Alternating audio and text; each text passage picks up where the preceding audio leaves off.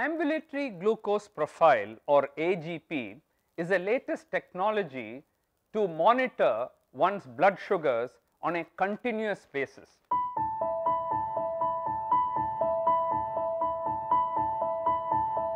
All of you know that diabetes is a disease of blood glucose levels.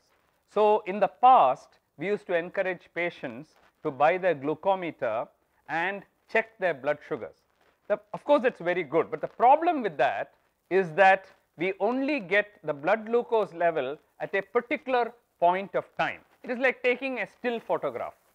Now, imagine instead of a still photograph, if you had a video recording which gives you a complete panoramic view of that whole room or the whole scene, imagine how much better it would be. Today, using the concept of ambulatory glucose profile, which means that a small sensor has to be attached to your arm. It is painless, relatively inexpensive, and with that we can find out your blood glucose levels and the trends over the whole day, and not only that, for 2 whole weeks. Imagine that when we give you a prescription for you to go home and take it and follow it, if at the end of 2 weeks you are able to send us back that sensor and we are able to scan it, we will get your entire profile of blood glucose levels for 14 days. Almost 1,400 readings of blood glucose can be obtained with the sensor.